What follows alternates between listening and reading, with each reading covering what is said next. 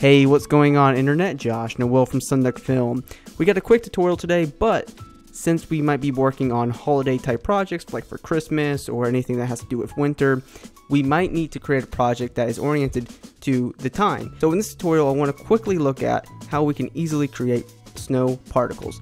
So let's go over here to our composition. All I have in here is a background. So what you need to do is you need to Google an image of a snowflake PNG so you can incorporate it into the project. So we have this one right here. And when you have it downloaded into After Effects, go ahead and bring the snowflake layer into our composition here. Anyway, we'll come here, it doesn't matter how big it is. Go ahead and just hide that layer, go up to Layer, New, Solid, and we can call this layer Snow.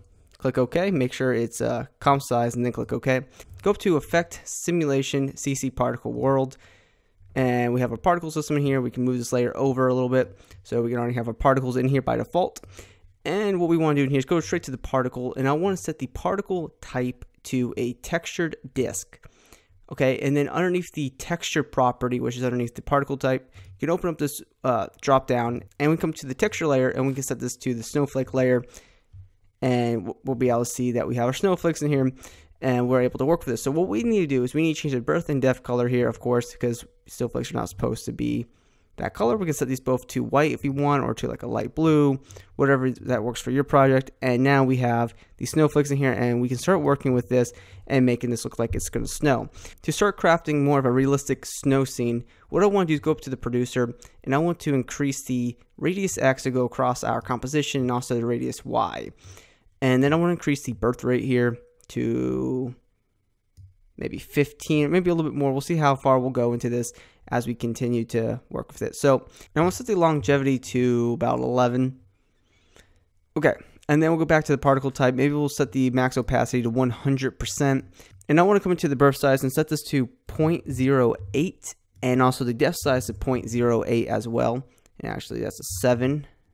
It doesn't really matter. Also, what I want to do is go to the radius Z at the top, and I really want to bring this forward. So we render a quick preview here. This is very unrealistic. It's moving really fast, and we can't even tell what's happening. So, and let's go into the physics, and let's finish this up. So let's go to the animation and set this to twirl, so we can have a little bit more of a dynamic sway to it. And I want to come here to the gravity, and I want to set this down to like 0.01. And that's going to slow things down by a lot and give us a lot more particles to work with. I also going to want to set the extra angle to 0 real quick. And we just take a quick look here. We have all these, snow particles kind of flying towards us, which is really nice. So if you want to, stop this effect here, we could do that. But I want to set the velocity down to 0.05. So I'll kind of just want these snow particles just to fall straight down to the ground. And we have a quick 14 frame render here. You can see that the snow just keeps falling down. It looks really nice. And if you want to add more of a twist to it, go ahead and check out the extra angle here.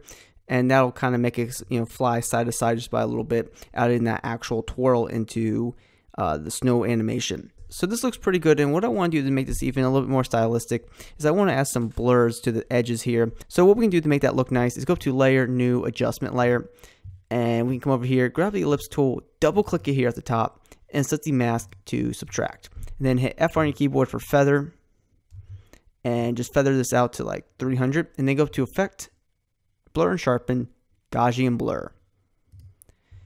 And we'll come over here and we can increase the blurriness to maybe about 20, repeat edge pixels.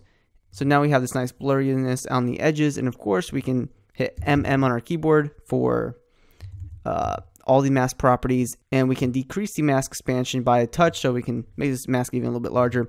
And now we have more of a central focus. And by doing this, if we have text or any sort of vector object or a logo, we're able to create the emphasis around our area of focus right here in the center with this blur. So this is a cool way to help composite this within whatever we're trying to do. So, and after a quick render, here is our snow falling down. So hope you guys enjoyed this video. If you did, please be sure to drop a like on the video, subscribe to the channel for more After Effects videos just like this, and please be sure to hit me up on my social media networks. Those links are in the description of the video, and always be creating.